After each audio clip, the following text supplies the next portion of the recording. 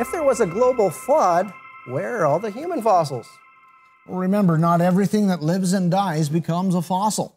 There are hundreds of living fossils like coelacanth, tuatara lizards, and the Wollemi pine, all thought to have gone extinct millions of years ago because there are no fossils of them in supposedly more recent rocks.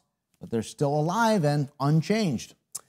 In a global flood, we'd expect to see a general but somewhat jumbled burial order, and we do.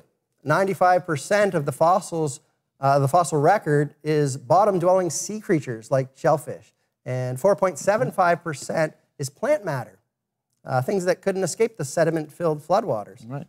Only 1/4% are vertebrates like fish, reptiles, and mammals. These creatures could avoid the floodwaters longer depending on their mobility. And what do you think would, or who do you think would survive the longest? We would. Yes, of course. People likely hung on to logs and anything floating until they drowned, so very few, if any, were fossilized.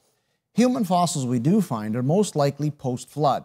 But even if there were 10 million people at the time, all preserved and spread out through 700 million cubic kilometers of fossil-bearing rock, there'd only be one in every 70 cubic kilometers of rock.